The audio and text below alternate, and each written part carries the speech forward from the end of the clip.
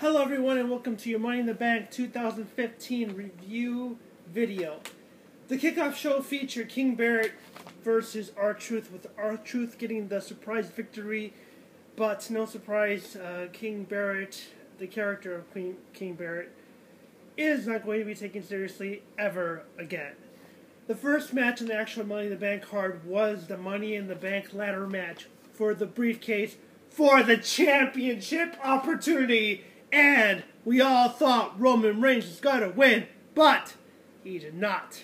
The WWE swerved us in a very great way, and they allowed us to have someone else different to win Money in the Bank, and that was Sheamus, who a lot of people don't like. Personally, I don't like him, but at least it wasn't Roman Reigns. At least it wasn't Roman Reigns! Yes! The next match was the Divas match. Very short match, with the Bellas trying to do twin magic at the end, and Brie tried to get Paige in a roll-up, but Paige reversed it. The referee counted 1, 2, 3, and then Brie's like, no, I'm not Nikki, and then she started taking some stuffing out of her top. It was really funny. Anyway, for some reason, Nikki came in and hit the rack attack on Paige. The referee counted 1, 2, 3, but I don't know why she wasn't DQ'd. Nikki still would have retained. I think that they're going to end up breaking AJ's record.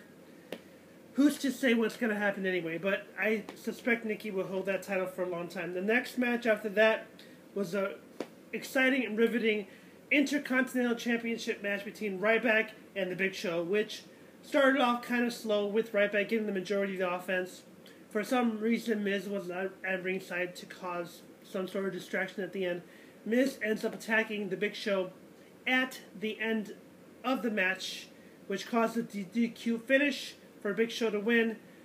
Ryback retains, but he loses the match. I don't know why they didn't let Big Show just lose to him, because, you know, Big Show had to do the job for Big Roman Reigns, who didn't win. But I must also mention that Bray Wyatt ended up coming in and knocking Roman Reigns off of the top rope,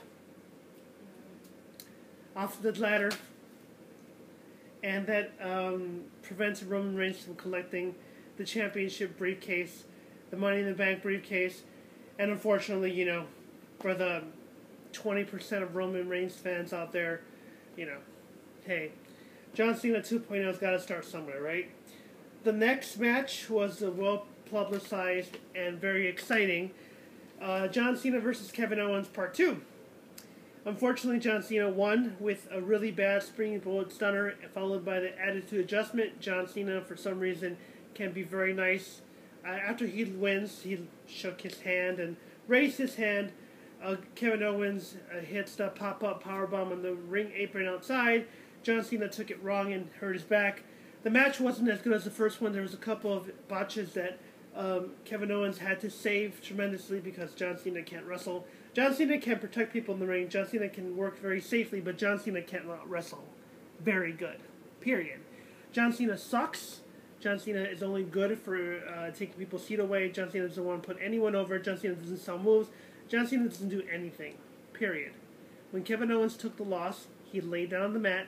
He didn't kick out. Immediately after the 3 count was over, he didn't roll out the ring, nothing. He stayed there defeated. Because when someone's supposed to take a loss, they're supposed to be defeated. John Cena didn't do that in their first match. And there you go. The next match, for some reason, right before the main event, was the New Day versus Primetime Players. New Day, the tag team champions, lose to the Primetime Players. Surprisingly, I don't know why, but yeah, I guess so.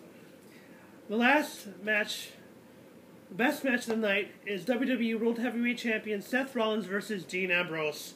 This was the match of the night. This was a match that started off slow, but incredibly enough. I cannot stress to you enough that if you have not seen this match was by far the best match that I've ever seen them in. Dean Ambrose got his ass kicked at the end, took massive power bombs to the ring side barricade twice, get a running power bomb on top of a ladder with a bunch of chairs, and then at the end, they're both up for the title, and they both fall down holding the title at the same time, but Seth Rollins ends up with possession at the end. I guess this is football, and the stupid announcers make it seem like, oh, it's just like football. You know, he held possession. Triple H comes out, congratulates Seth at the end, practically gives him a kiss, because Seth Rollins is now Triple H's boy. But at least they let Seth Rollins look strong. I give this pay-per-view for the fact that they did not allow Roman Reigns to win, and they let Seth win cleanly by himself as best they can, because they don't want him to look that strong. I give this pay-per-view 3 stars out of 5. The reason why it doesn't get a full 5 stars is because John Cena won, and because the Bellas match was too short, and I would have preferred if they would actually just put the logic in there and let Paige win via DQ, because Bree's not supposed to be in the match. It was really funny, her taking the stuffing out. Anyway, thanks a lot for watching. Hit the like button, comment, subscribe. I'll see you guys after Raw.